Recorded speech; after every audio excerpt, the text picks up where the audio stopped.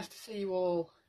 Did you all have a good Christmas? Did you all have a fabulous new year? Are you all ready for 2023? Because it's going to be amazing. I'm so excited because I know what's coming and you don't. Sorry. Yeah, 2023 is going to be a fabulous, fabulous year. I promise you.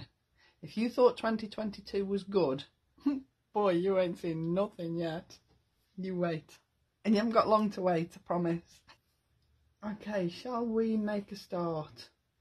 The lives are going to be sort of, I know we try and aim for around 30 minutes, but to be perfectly honest, with the things that Lisa is bringing out, 30 minutes isn't quite long enough, so I'm aiming for sort of 30 to 40 minutes, so I hope that's okay with everybody.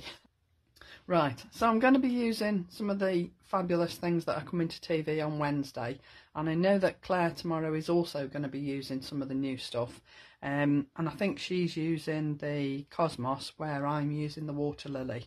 I have a feeling she might be using Harlequin where I'm using Tracks, so you know, you're going to get a good feel for everything that's on the show really. I don't know whether you've noticed that Lisa's also done a couple of videos that are up on YouTube. They're, you know, Lisa's quickie videos.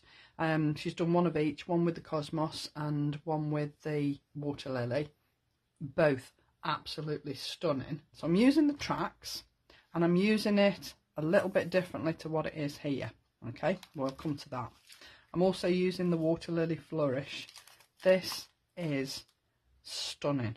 If you've watched Lisa's videos, and I know she demoed this on Friday, it is so beautiful. The layers in it, the 3D embossing, it's amazing. It's just beautiful. It really is. This has to be, the Water Lily for me, out of this release, has to be my favourite. And then, of course, you've got the layering stencils. And the sentiment that I'm using comes from the Bold Words set. They just finish a card for me. And they're so easy. So easy. So I'm using those for my sentiment. Right, so I'm going to go through everything. Right, I'm stenciling, I'm going to die cut it, I'm going to emboss it, and then I'm going to add it to my card. I've already done my backing card and all the little bits and pieces that are going on my card to save me a little bit of time, so I wanted to do the stenciling with you. Now, the inspiration for this card comes from two people. Firstly, it comes from our lovely Donna, because of the colours that she used. I'm not using the same colours and I'm not using them as boldly as Donna did, but when I saw Donna's card with the blue water lilies on, and if you've seen it you'll know what I mean, I just thought all mine were done with pastel colours, and for me that was just beautiful. But when I saw Donna's, I was blown away because the colours were just amazing. So that's part of where my inspiration came from.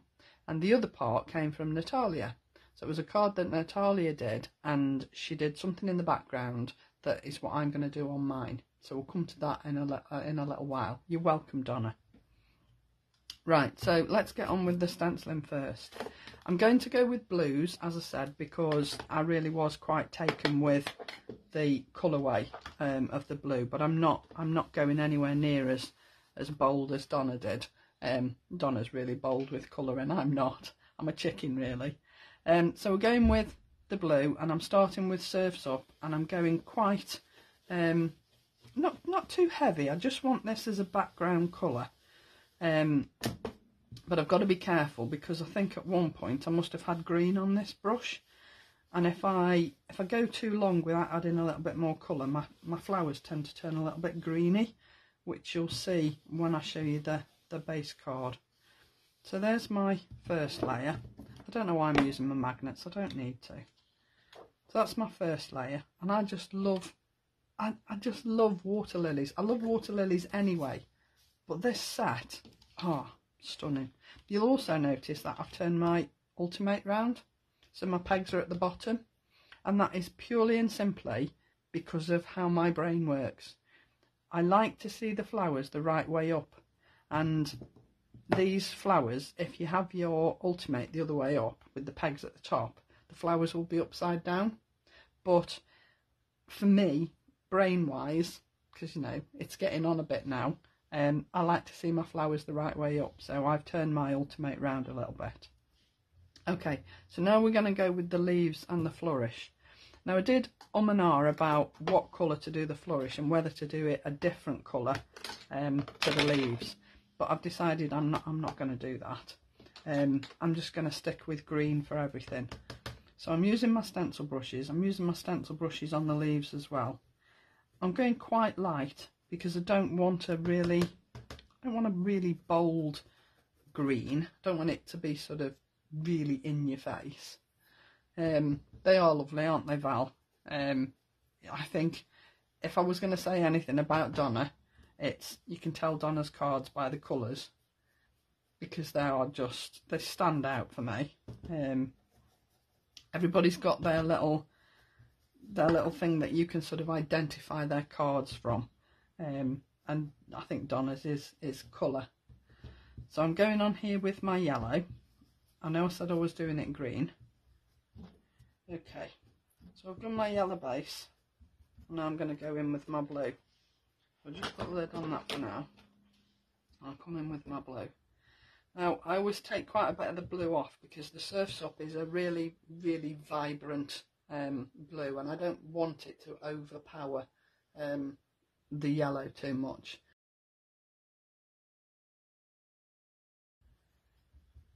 And you see I'm taking most of my ink off the stencil that I've sort of taken off the brush before I go back to my ink pad, and that's just purely because I don't want it to be too deep. I want it to be green, but I don't want it to be sort of too overpowering, if you know what I mean. Okay, so I've done my green with my yellow and my blue. I'm going to lift that off there. Oh, I like that. That's really, really pretty. I'm glad I stuck with the green, to be honest. So now I'm going in with number 3. Now I'm doing 2 different colours with the water lilies, okay? I'm going in with my Surf's Up on this one, and the other one's going to be purple, because I just wanted them to be different colours. But you know me, I couldn't not use purple, could I? But I didn't want it to be all purple. And again, I'm not going overly heavy with this blue, because whilst I want it to be, you know, nice and bright and definitely blue, I don't want it to be jumping out and sort of hitting you in the face. Okay. Oh, look at that. I think that's awesome. I love this. Lisa, you're a genius. It's official. So now I'm coming in with my purple. Always have a piece of paper to take your ink off, especially using the darker colours, because especially the purple seems to just sit on the brush really, really quite heavily. So I always tend to take off quite a bit of ink when I'm using the purple, because you can always add it, make it deeper, but once you've added it, you can't take it away, and it's a shame to just go that little bit too deep if you don't want to. So I'll come in with the purple. I might just lift it off and see if I'm happy. I might just add a little bit more. No, I'm going to add a little bit more because I want it to be a little bit darker than this one. So, and remember, if you're going round in circular motions when you're adding your ink to these stencils, remember to go both ways, and that way you catch both edges of the apertures that make the flowers. Okay. Oh, I like that. I like it, I like it. Right, I'm coming in with number 5. Now again, we've got green here. So I'm actually going to use the green of Lisa's, the Woodland Moss, because it's dark enough to make a difference on top of my yellowy, bluey green. And I want the veins to sort of stand out a little bit. So if I lift that off, yeah, so you can see there's a difference, but it's a subtle difference, and it's sort of, the veins are there, and you can see the veins, they all stand out, but they don't sort of spoil the effect, if you know what I mean. They're just exactly what they're meant to be, veins in leaves without being too obvious. And again, I'm using Lisa's stencil brushes because they're just perfect at getting into all these little apertures. And again, these little leaves on the swirls, which is why I'm glad I kept the swirls the same green as the leaves. Oh yeah, I like that. So last one is just going to put my detail in here, those little seed heads. And I'm going to use purple on both of them, just because I can really.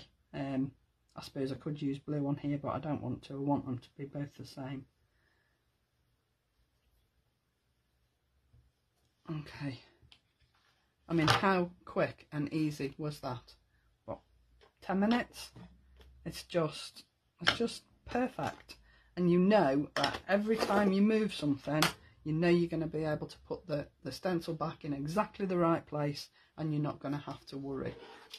So I'm just going to take our die, and we're just going to pop this on here, and we're going to run this through the die cutting machine and cut it out, and then we're going to emboss it. Now I know Lisa does hers opposite to mine. She die cuts it, then embosses it, and then stencils it, and you'll get a different look. It's equally as beautiful, it's just a different look. There's no right way, there's no wrong way. It's entirely up to you. It's what you like. It's whichever effect you like. Personally, I prefer this one, but I know Lisa likes the other one. So, you know, do whichever you feel happier with. So I've just run this through here. How gorgeous is that? I'll take that off there later. It's just beautiful. Beautiful, beautiful, beautiful. And the cosmos is equally as beautiful, and I know when Claire does hers tomorrow, you know, you're going to love that too. So I'm going to add it on the, this is the deboss side, and I always try and use the deboss side because I think it seats better. You can see it better in the deboss side than you can in the emboss side. So I'll just pop that in there and then run that through, remembering to take a plate out, otherwise I'll break my folder, and I don't want to do that. Oh my word, how amazing is that? It's just the detail. I mean, if I show you the deboss side, even the deboss side is beautiful. If you wanted to just cut it, die cut it, and emboss or deboss, and colour the other side just with pencils or watercolours or whatever, the deboss side looks equally as beautiful, don't you think? So I'm going to put the card together. I'll just put my inks to one side. I'm going to leave the platform here just because it's easier. Okay, so here's my base card, my 8x8 base card. So, and you can see here that I've done some stenciling in the background, and I've only used, I think, 4 layers of the stencils. And I just wanted just a hint of the flowers in the background, in exactly the same colours but more muted, just so that it all ties in together. Okay, so that's my stenciling in the background, and all I've done is just put my stencil down. If I take number 1, so I put it across the corner, and all I did was draw through a couple of the little holes and put a couple of marks on the edge of the sort of along the edge of the stencil, so that I knew where to line it up. And I've just done that on all 4 corners, and that's really just to give me a little bit of interest behind the main flower. So my other little bit of inspiration, which came from Natalia, was the fact that she used some, I think she used the Tracks folder, to be honest, and she used it just in strips in the background, and I just thought it was brilliant. Just thought it was just so clever. Now I've got them 2 ways up. All I did with this was I inked the folder and then ran it through the folder. Now I did it 2 or 3 times, and the first time I did it, I used a brush to brush the ink on the folder, and it didn't work. I wanted a softer look, but to be honest, because I've used the brush has sunk into the recesses and everything, and it just didn't work. I'll probably use bits of this, but I won't use it all. So I did it again, and I just swiped the ink pad over the folder. Now you can see that it's a better finish, but for what I wanted today, it's too dark. So I took this out, put another piece of card in, I didn't re-ink, and I just ran it through my die cutting machine again, the embossing folder, and then I ended up with this, which is paler, which is exactly what I wanted. Okay, I wanted the pale to complement the pale in the background of the flowers. Okay, so that's going to sit there. Now I've already put my 3D pads on the back just to save a little bit of time. So I'm going to place these down. Now these marks here were Butterfingers me. I'd got ink on my fingers and I didn't realise, so that's what the marks are. But hopefully if I position my water lily right, it will hide those marks. So never worry that you've completely messed it up, you can always get round it. Okay, so I'll pop that one there, or shall we use that one that side? I think we'll use that one that side, because I'm more likely to get rid of the marks, because the flower's quite big this side. And then pop this one in the middle. So you see, you don't have to use the folder in one piece. And the beauty of this folder is it's already got the lines for you to cut down. So it's sort of giving you its own guide as well. So it's just really clever folder. Okay, I could have put that one a little bit further over, I think, but it's down now. Okay, so I want to back this, but I don't want to use black, because if I use black, I think black's going to be just a little bit too harsh. So what I did was I cut it out of satin card, which is the same satin card that I've backed this piece of Tracks to. So I'm going to back it onto there just to give me a drop shadow, and that is going to tie in with everything else. So let's glue that down.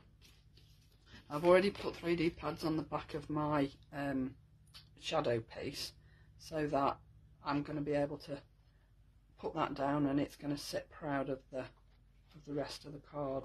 You know me, I like a bit of depth on my cards, don't like them to look totally flat, because I think it's worth spending a bit of time, and sometimes it's worth the extra postage to make them look a little bit gorgeous. So let's take that off there. Let's move that out of the way. I don't want glue on that, do I? And just pop this down here, so that I've got a drop shadow behind that beautiful water lily. Doesn't have to be much, just enough so that you can see that beautiful satin card. And this is one of my favourite colours of the satin card, it's just divine. So we just add that down there. Now, as I say, you can see I've already added my 3D pads on the back. So I just peel these bits off, and this is where hopefully I can hide my fingerprints. Okay, so I'm going to put this at a slight angle, primarily because it'll hang over the edge of the card if I put it straight. So we don't want to put it straight, I want to put it at a slight angle. But by putting it at a slight angle, I've also lost the fingerprint marks. Haha, method in my madness. Now, I said I'd use the bold words, and again I've cut them in the backing piece in the same satin card so that it all ties together. And then for this piece, for the actual words, all I did was coloured a piece of card with the surfs up and the purple, the spiced plum, just blended some ink together and then cut the words out of that, so that all the colours always tie in together. And I think that's a really cool idea, to just keep all your colours exactly the same, because you could use a blue card, but it's not going to look the same, is it? Let me see, I've left a bit of, I'm going to cut that out of there. I hate to see my 3D pad behind my word. It looks nasty. So I'm going to take that out of there. Perfect. And then I'm going to stick that down there. And the beauty of using the bold words as opposed to the bold phrases is that you can put two words together to make a sentiment. So you could have put hello friend, fabulous friend, smile friend, or hello smile, or whatever you wanted to really. Okay. Just lift that up a little bit because it's stuck down to the base, but never mind, I don't think you can tell. How gorgeous is this water lily? It's just stunning. I just think this release, the Cosmos, the water lily, the embossing folders, the Harlequin embossing folder, I think is genius. Have you seen Natalia's card where she's made that like little singlet jumper? I think that's awesome. That is such a brilliant card. She's so clever. I don't know where she gets her ideas from, but it's so stunning. So there you go. I've used the Tracks folder and the water lilies, and I've put a card together, and I just think it's genius. I just think the whole concept is just perfect. So, you know, thank you, Lisa Horton. You're amazing. And I hope you enjoyed that, everybody. See, I have only done half an hour, haven't I? I see in the group that people are having trouble leaving comments on the blog. I can only apologise. I have no idea why it happens. I have no idea why anonymous posters find it so difficult to post. It's a blog thing. It's a blogger problem. They've always had problems, and there's actually nothing I can do about it. I've checked all the settings, and all the settings say that anybody should be able to leave a comment. So I can only apologise, but just say keep trying. Even if you don't leave a comment on the blog, come back and leave a comment on the post that told you that the blog post was up. And then at least I know you've seen it and you've read it and you've taken all the information from it. But there was particularly a lot of information in today's blog that I wanted you to be aware of. So hopefully you will have all been able to read it, even if you can't leave a comment. And I will see you on Thursday. Thank you so much for joining me. I really have missed you all, and it's so lovely to see so many of you here. So thank you so much for joining me. And I'll see you Thursday. Have a fabulous week, and take care of yourselves. Bye now.